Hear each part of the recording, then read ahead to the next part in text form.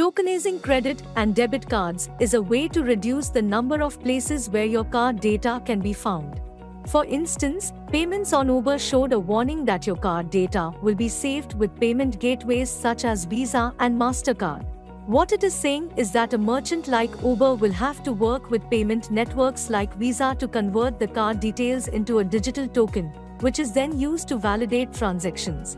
As a result, the card details you enter on the Uber app or any online platform are not stored on the company's cloud servers and are hence more secure. Let us look at how digital tokens are used and how they help to decrease online fraud.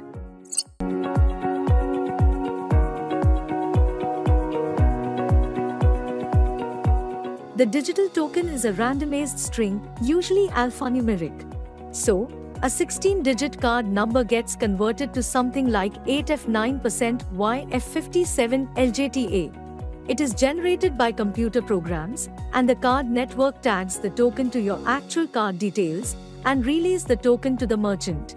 When payments are to be requested, the merchant sends this token to the card network, which matches it against the saved details and validates the transaction.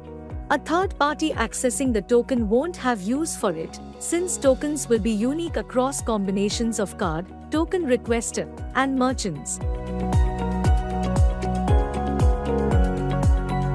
Card details saved on an app are stored in cloud servers, which if hacked, can give the hacker access to information like card numbers, expiry dates, name of holder, etc.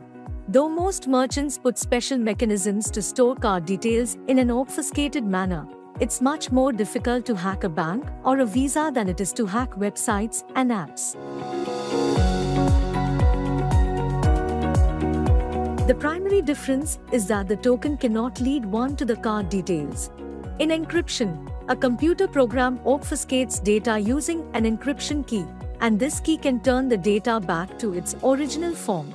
In tokenization, however, there is no way to know what data a token represents unless one has access to the databases of the actual issuer of that token. In many cases, laws don't consider tokens as sensitive data, and hence, companies don't have to ensure the same compliance to protect them. Merchants have to contact users and have them re-enter card data for tokenization.